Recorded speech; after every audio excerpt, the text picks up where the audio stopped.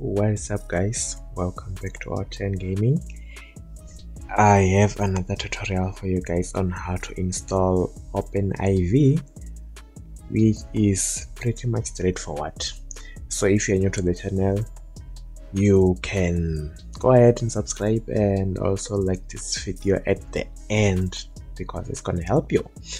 So we're gonna download OpenIV over here. I will leave the link in the description. Start downloading.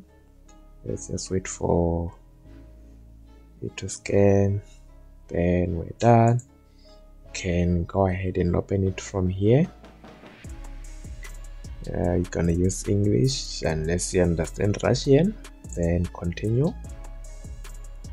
Then you can go ahead and read your agreements, but we never read it, we just continue. So you will install on this computer and then create a desktop icon. This is the default location, which it will depend on your PC, or unless if you want to make another location, but this is the default. So you just continue, then you're gonna hit yes for the download. It's gonna be 24.4 megabytes, then yes. And as we wait for it to finish downloading,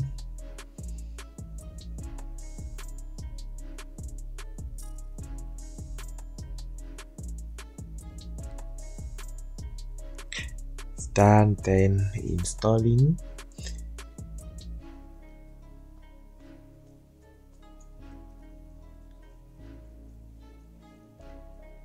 We are done. So as we are done, can just go ahead and close it, then can go to your desktop. It should be over here, then you open it, double click it to open, then you can hit Windows over here, then you choose the location, then just gonna do browse. So it will depend on where your game is installed. As for me, you can see it's on Windows. Let me show you where it is on mine. It will be on Windows Program 86, Grand Theft Auto 5. Then just gonna do select folder. So locations can be different. So yeah, that's it. Then select folder. Then it's gonna display this green information here that successfully what. So if it doesn't show you this green option, or it tells you something else, it means that you have selected the wrong folder. So make sure you do the right folder, then we do continue. Then this one you can just do, it's just reminding you that don't forget to back up, then continue. Then searching for encryption key.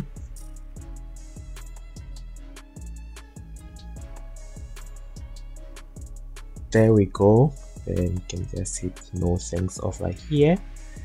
So first thing first that you need to do in order to be able to install mods properly, you can go to your GTA directory or where it is installed.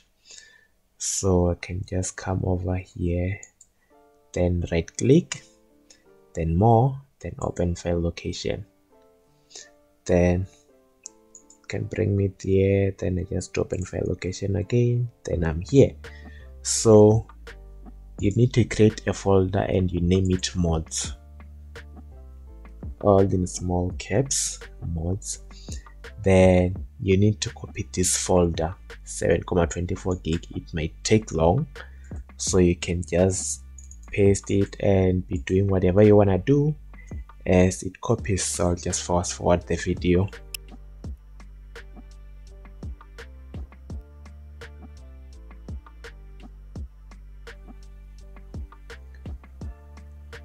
So it is done now. So coming back to your open file, you'll see that you now have a mods folder over here. So in order to be able to use open file, you need to hit edit mode over here. Then it's gonna give you this, then you're just gonna click yes. So it's gonna give you this warning over here that you need to install the plugin, you need to read this warning carefully. But to install all of this, you need to come to all tools, then come to ASI manager, then you need to hit install, then also hit install, then also hit install here on open camera.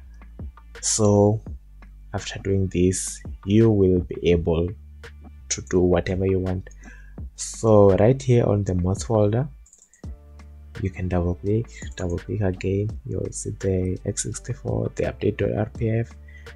On the x64 folder, then there's data, there's DLC packs. So over here is where you will be able to add your add-on vehicles or anything that you need to add on your mods.